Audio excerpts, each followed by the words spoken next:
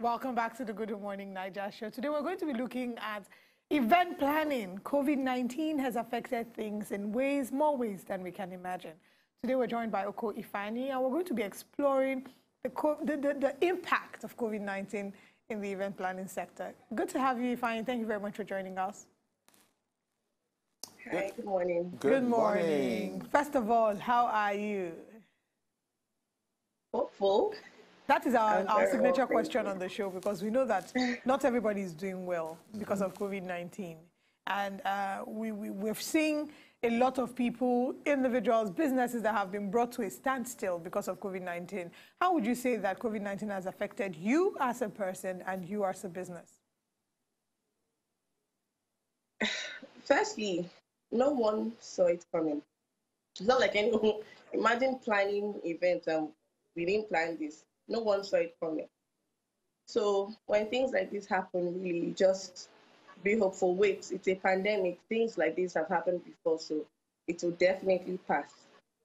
So what you do in times like this, you strategize. So that's what basically I've been doing. I've been strategizing, going back to the drawing board, learning new skills, just trying to cope. You know, looking at it, there are some people who are in this industry, in the event planning industry, and they are looking at probably just opting out and going into something else, because it's all about still making that money, still keeping the business running, and knowing that you have a business like this, you have staff you need to pay, you know, despite the fact that you're not even doing events. So how does it work in your space at this time, knowing that you probably have staff that you've been working with and you still need to pay salaries? What has been the way out of this situation? Okay, so firstly, usually you don't even get events every day of the week. Event planning is a process, right? For example, say you had a wedding to plan in July. It's a process, getting all the different vendors together. Yes. So work doesn't exactly stop. Work doesn't exactly stop. You still have like training processes, training them, your staff and all of that. It doesn't stop. So it's still ongoing. It's just that obviously money isn't forthcoming at the moment. So you look for other ways, maybe volunteer or something. But money doesn't come, but you continue working still. So you just find a way to cope this period, because it's tough for everybody. Let's talk about you as an events planner and getting into the journey of doing what you're doing today. How did it begin for you? Oof, okay. Well, I started in my university. I started planning events, bringing artists to my school, departmental dinners and all of that. And I found that I really did enjoy it. So when I finished school, I decided to work with a comedian, and yes, then I started planning events on my own. And which is your favorite? Because I know that even as an MC has the kind of events that you love to host much more than the others. The same way with event planners. What would you say is your strong point or your forte?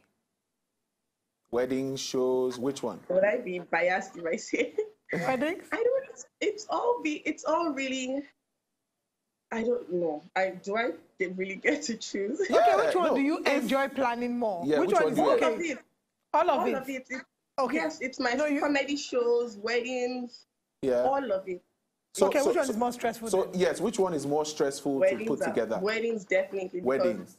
I want to say, you think a bride is not dramatic until you plan a wedding. They want the perfect wedding. It's no. Everyone has said, "Oh, it's simple. I'm not a stressful bride." That's the bride who is going to be more stressful. You know, everyone wants a perfect wedding. So, and it's once in a lifetime. So you have to be. It's definitely a wedding that is more stressful. I'm not a stressful future bride. bride. I enjoy every bit of it. I'm not a stressful future bride. Now, so did they talk. I'm not I hope stressful. so. So if you were to choose one of these kinds of events, which one would you choose? A corporate event, a comedy show, a music show, or a wedding? Which of them would you choose? I would say a wedding and a comedy show. Can I just do both? A wedding and a comedy show. Comedy shows are fun. Weddings are just magical. So it's hard to choose. I like to laugh. I like humor. And then weddings are just, so both. I'm on the fence here. Okay, so you just answered like a politician, but it's okay. It's fine. It's fine. It's fine. You have to pick two of them. It's okay. It's all right. You have to be in this business. You have to be in this business. Even though I feel like the reason why you chose wedding first is that, I don't know, I feel like weddings will pay more than the comedy shows. Or which one pays more? How do you know? Oh, so that is the reason. Oh, definitely pay more. Oh. That's the main reason, the money that comes in. Let's not even I didn't even think I was going to do weddings. I thought I wanted to focus on comedy shows, but when the weddings start coming, all the time. And you saw the money, you're like, what? What's going on here? It was very tempting. And it's good. It was good. It's safe to say that the weddings come more than the comedy shows now. So to be very honest, yes, because there's the bridal shower, there's the wedding, there's the baby shower. You know, I mean, if you're good with the wedding, the whole process, they still come back and ask you to do the baby shower. So, in fact, there's a new one now that we're adopting. We're adopting the gender reveal style in Nigeria as well. So people are starting to do gender reveals as well. You know, so that's wow. Gender reveal style. Yes, now, when your wife is pregnant, you want to find out what sex the baby is, so male or female. You will now use planned events around it. Your creativity will be challenged. Ifeanyi will come back. When we come back, I'd like you to share with us some of the most complicated last-minute accidents that have happened when you're planning a wedding. Because we all see the outside, but we don't know. At least we are in the event business too. Yeah. So as a host, you know the madness going on behind the scenes. So we'd like you to share some of these with us in a moment. We'll go on a very quick break. When we come back, we'll be speaking some more with Okoh Ifeanyi.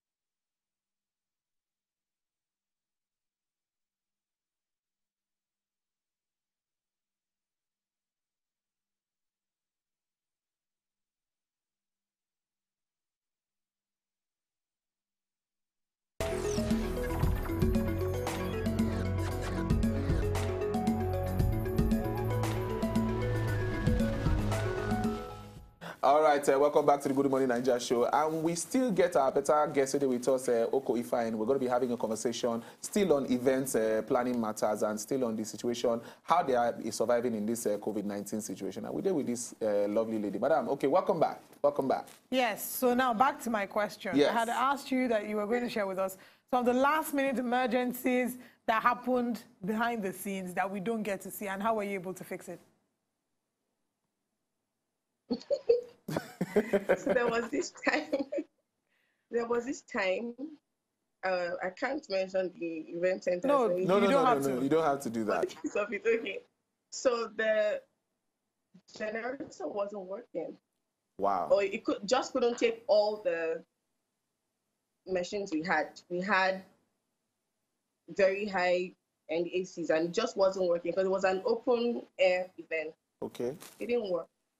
How was I going to explain to the bride or the groom that the whole place was going to be hot? You know, and the sun was awful that day. I didn't know.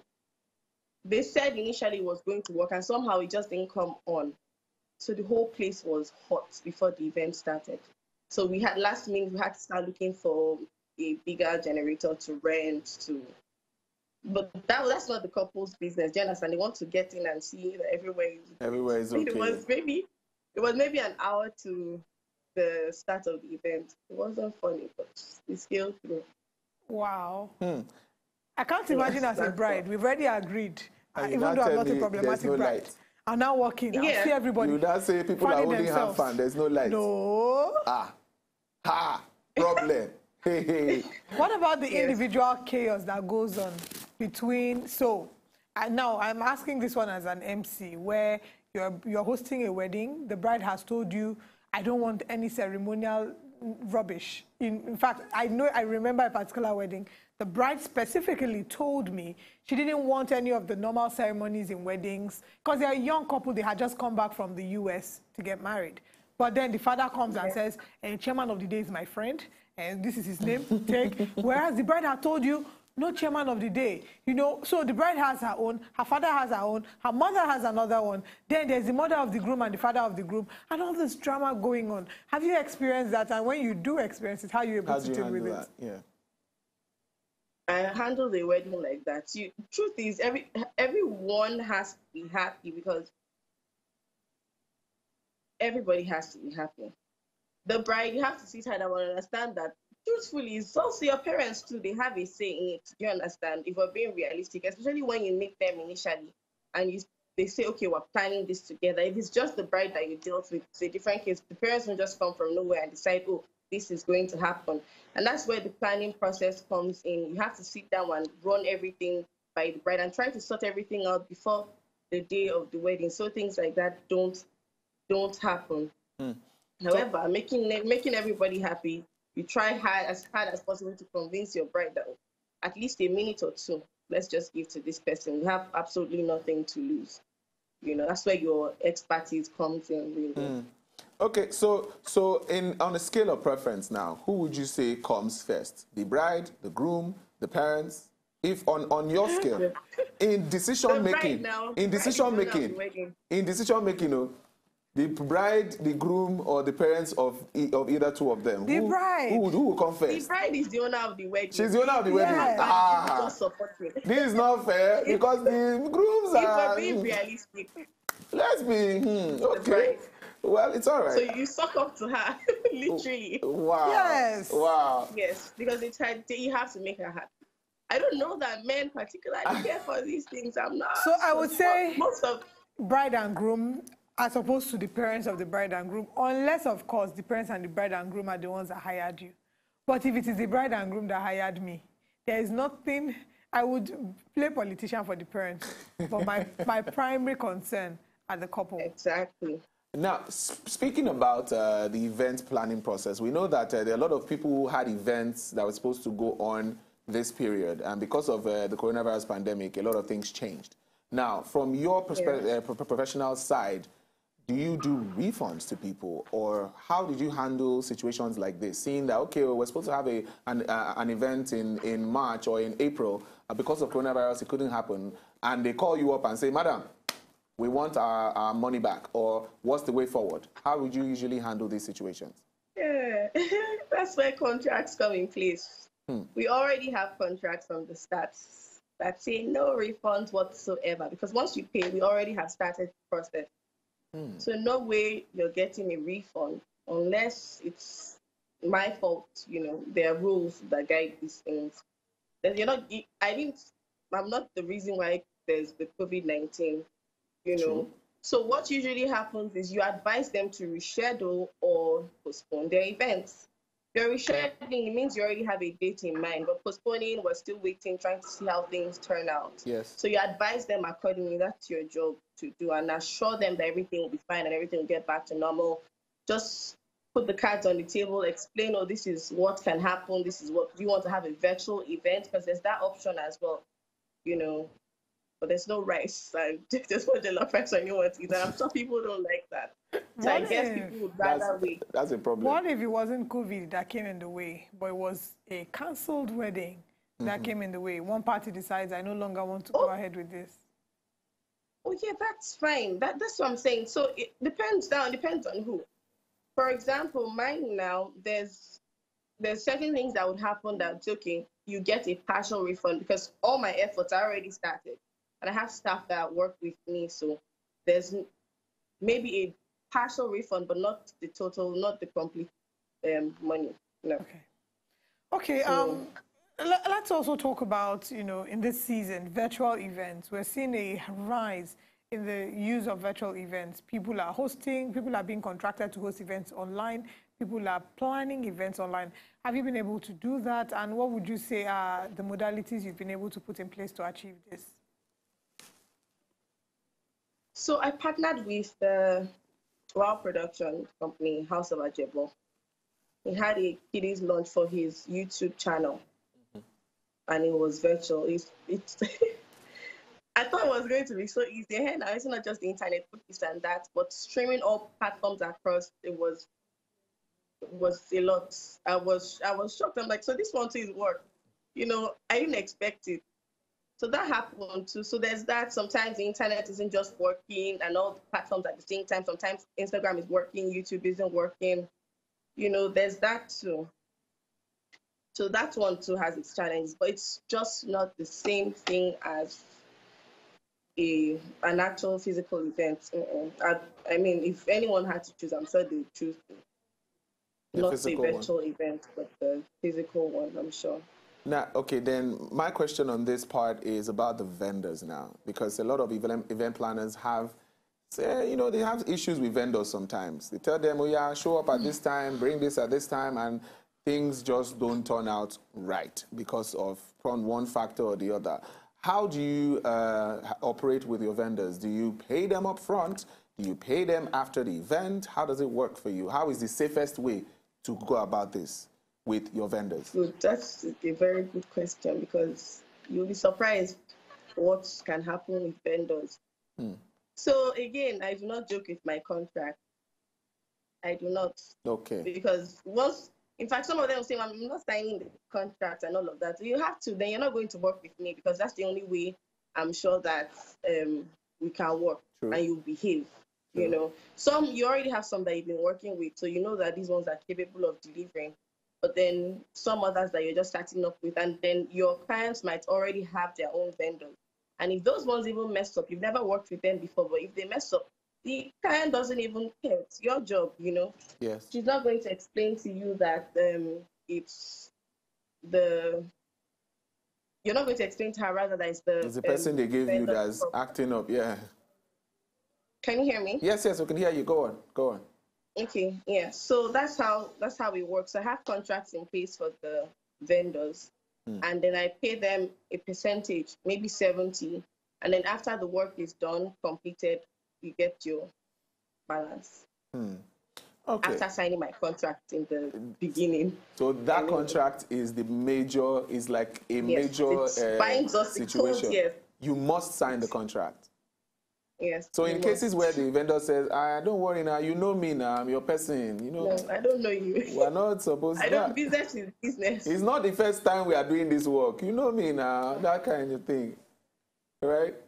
Okay, well, it's been very, insightful talking to you. I just wanted to have your final conversation on this for, event planners who are in this same space that are trying to, probably stay afloat. What are those things that you would say is keeping you afloat right now, and how can you encourage them, to still, be in this business and still hope for the best? Well, I mean, I'm sure it has been tedious for everyone. Again, no one saw it coming, so we're all just very hopeful. We're very hopeful. We hope it would end as soon as possible, really. But I would say that everyone should stay safe, because, I mean, it's only someone who is alive that would be able to plan any event, So everyone stay safe, show empathy, love one another, because it's a very trying time. I mean, help whoever you can help, and just be kind, really, and just try. Right now, I mean, if you don't have anything, try to look for things to do. There's like food banks, try to maybe assist them or help however you can. Just do something, keep busy. Learn, relearn, unlearn, everything you have to do. Just improve on yourself. Go back to the drawing board. If you've done events before, see what you can do better. Just keep keep growing. Basically, take some courses if you can. I'm sure there's a way, and there's light at the end of every tunnel. Of course, I mean, these things have happened before, and they will pass. So, all right, be hopeful.